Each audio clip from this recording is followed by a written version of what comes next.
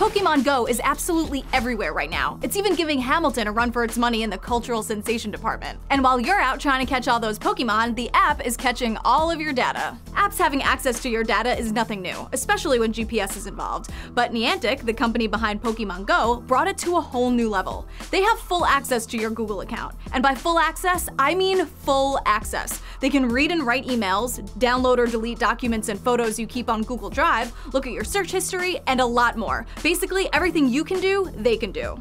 Here's something you won't do, but they will. Give out all of that information to third parties so they can know everything about you too. You might think a solution is just to not use Google to sign up, right? Wrong. Interestingly enough, the app isn't accepting new accounts for the only other option, which is through the Pokemon site, meaning you have to use your Google account to play Pokemon Go. So you have to ask yourself, is catching a super rare Pokemon worth access to all of your personal data? Actually, I think a lot of you would say yes, so there's that. I'm Gillian for Buzz60. Now you know, pass it on.